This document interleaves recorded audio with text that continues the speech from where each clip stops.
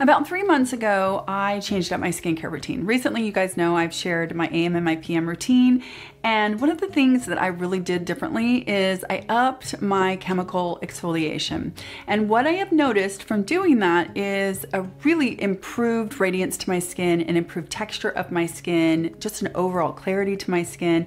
It's really been a big difference just by kind of increasing the frequency of my chemical exfoliation. So today what I wanted to do was I wanted to share with you the different types of acids that you could choose. If you look in the mirror and you notice maybe, lackluster, dullness, if you notice an uneven complexion, exfoliation may be something that you either need to incorporate into your skin or you need to up the frequency. It's definitely something that is just this underrated, super duper easy component of a skincare routine that does not have to be expensive. And like I said, so easy to do. I do it as an acid toner in the morning. It's in my AM routine, which is in the playlist that I will link down in the description box, but it's seriously the easiest step and it makes this huge difference. So let's get into chemical exfoliation, the different acids, and which one might be perfect for you to address your skincare concern. Now, first of all, let's talk about why we would do a chemical exfoliation. Number one, chemical exfoliation is going to give you an even exfoliation. So what it's doing is it's literally breaking the bonds between the dead skin cells so that they can lift off. Now, we naturally exfoliate all the time. We're always doing this. So there is an argument that it's like, why even bother exfoliating? We do it anyway. Well, as we get older, like everything, we slow down. We slow down our skin turnover. We slow down the generation of new skin. It all slows down. So to me, one of the things that we can do that can really improve our mature skin is amp up our exfoliation, period. It really can make a huge difference in the radiance of our skin. So which acid do we choose? That is probably the hardest question if you are not immersed in skincare like me is, well, which one do I pick? Well, we're going to talk about 4 today. Number 1, we're going to talk about glycolic acid. Now, I would say that glycolic acid is probably the big mamma jamma, the main anti-aging the acids, okay? It is a tiny little molecule. It is the most bang for your buck. It's going to penetrate your skin faster and deeper than any of the other acids are going to do. It helps to do all of the things we just talked about. It's going to improve texture. It's going to improve tone. It's going to lift off surface hyperpigmentation. It is going to reveal a fresher complexion, and it can stimulate collagen. So glycolic acid is really a powerhouse when it comes to anti-aging. However, the caveat and the downside of glycolic acid is that it is also pretty potent and pretty harsh on the skin. So for a lot of people, glycolic acid is actually too harsh and too irritating to use. So if you have tried an acid toner and it was glycolic, and you really felt like your skin got dried out, it didn't improve your skin, it actually made your skin look worse, then that's not the right acid for you. You just need a different acid. You haven't found your home in an acid yet. That is my experience with glycolic acid. How much I wanted glycolic acid to be my acid because of that collagen stimulation. But as a normal to dry and dehydrated skin person, glycolic acid just isn't for me, but it might be for you. If you have mature skin and you are normal to combo to oily, glycolic acid could be your best friend and really be an anti-aging powerhouse exfoliant for you. Now, if you're looking for a good glycolic acid, there is one from Minimalist. This is an 8% glycolic acid. I love this brand. It is super duper affordable. You use this simply by putting it on a cotton pad and you use it just like a toner. And honestly, it's a great value for a glycolic acid toner. There's also the Ordinary. I think theirs is 7% glycolic acid. It's a great big bottle. Lots of people love it and it's very effective. So those are 2 super duper affordable glycolic acid options if you have the kind of skin that can tolerate the potency of glycolic acid. All right, so let's move on to my personal favorite alpha hydroxy acid, and that is lactic acid. Now, I've been using lactic acid for a really long time, and The reason why I love it the most is because it's this great big molecule and it sits on your skin and slowly penetrates the skin. So it's definitely more gentle to the skin, less irritating to the skin. But the big plus of lactic acid, in my opinion, is that it is also a humectant. So while it's sitting there dissolving those bonds between the dead skin cells and revealing fresher skin and helping you to just look more radiant, helping your texture, all that stuff, it's also plumping up the skin with hydration. And if you are normal to dry all the way over to ultra dry, then lactic acid is definitely the choice to try first. Because seriously, when I use my lactic acid toner in the morning, I not only see this quick radiance to my skin, I know that over time, I'm also working on the texture of my skin, the tone of my skin. I'm lifting off hyperpigmentation and I'm hydrating that tissue right in that moment. Literally right after I use my acid toner, my skin already looks so much fresher and so much more hydrated. And I've just created the perfect canvas for the rest of my hydrating stuff that goes on after in the morning. It sets the stage for a great day of skincare, makeup, a good skin day. Now, the one that I use, you guys, and I share this in my AM routine, is the Biologique Recherche. This is the lotion P50 1970. It is not a lotion, it's a toner. I know they call it lotion, but basically it's lactic acid based and I love it. I've been using it for a long time, but recently, like I said, I've increased my frequency of how often I use it. Now I will say that if you decide that you want to do that, you know, go slow. Don't immediately go to 7 days a week. I really kind of increase slowly over time. I probably use this 5 to 7 days a week now. It really depends on my skin. Sometimes I'm like, you know, my skin might just need a little bit more of a break today. It happens. So you got to listen to your skin. But lactic is definitely the choice if you have normal or normal to dry. In the dry spectrum, lactic is the one that I would choose for you. Okay, so next let's talk about polyhydroxy acids. So polyhydroxy acids are a different type of acid, and basically they are gluconolactone or lactobionic acid, and they're super duper gentle. Again, a great big molecule that sits and penetrates the skin more slowly, so it's not irritating to the skin at all. And it does the same thing. It's going to break up those bonds between the dead skin cells, so you're still getting all of that exfoliation for texture and radiance and all that good stuff.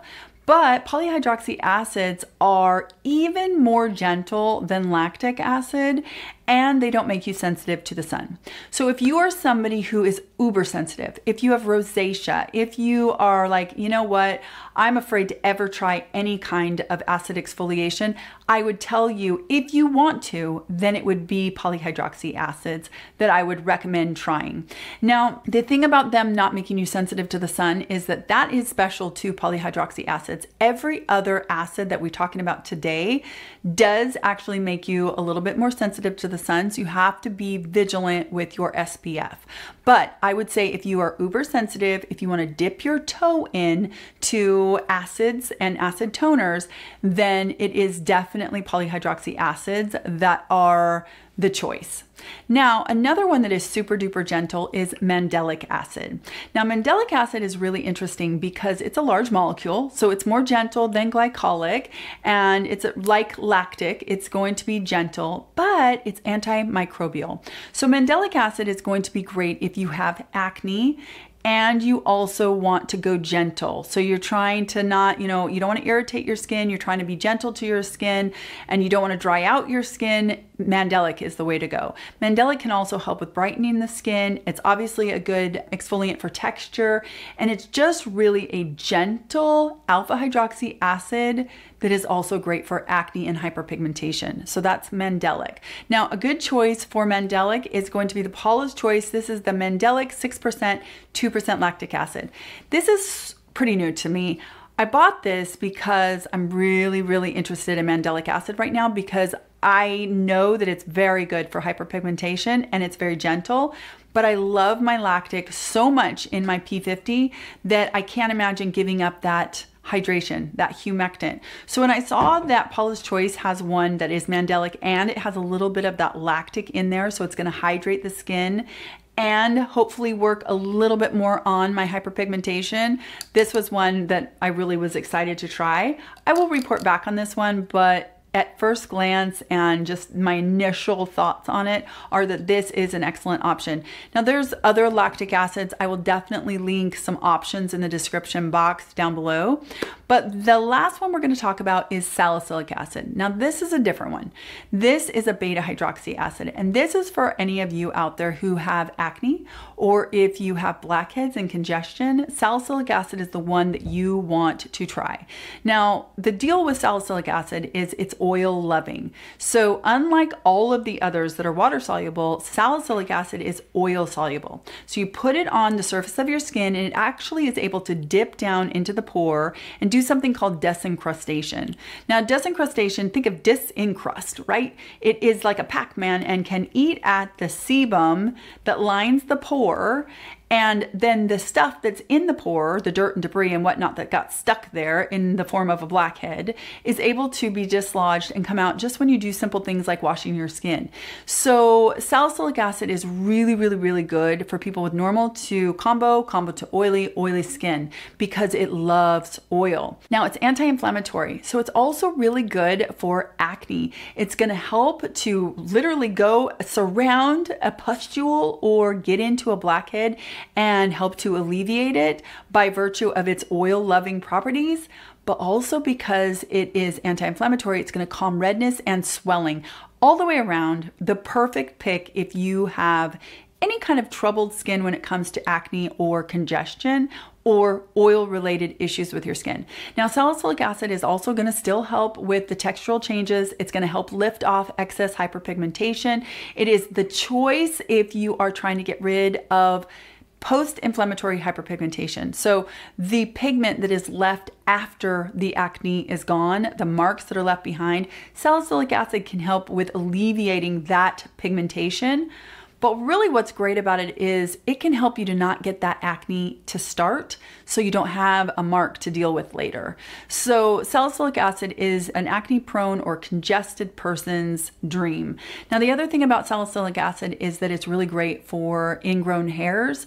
So if you shave and you get ingrown hairs, salicylic acid can be really beneficial as a toner to help keep those kind of follicles clear so that you don't get those ingrown hairs. Great for the bikini area so that you don't end up with those clogged little follicles and ultimately the ingrown hairs, which can be terrible to deal with. Salicylic acid can totally help with that. So those are the main acids that I like. And by the way, the salicylic acid that I love and recommend, the OG is going to be your Paula's Choice. This is the 2% BHA Liquid Exfoliant. This is kind of the OG. This has been around forever and it's really, really good. There are so many on the market now that if you love this one, you love this one, but just know that there are options. A great option is going to be from Naturium. This is their 2% BHA Liquid Exfoliant. This one's really great because you can pick it up at Ulta now. You can also pick it up at Target.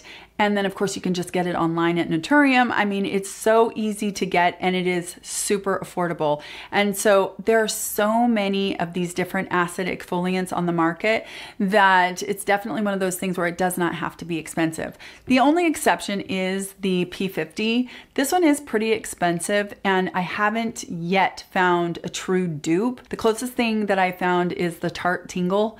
And other than that, it's just a really difficult one to kind of replicate for some reason, at least for me. For when I've tried other things, they come close, but nothing is quite as effective as this. Otherwise though, I feel like you just don't have to spend a ton of money on this step. So it's easy, it's affordable, and it's super effective.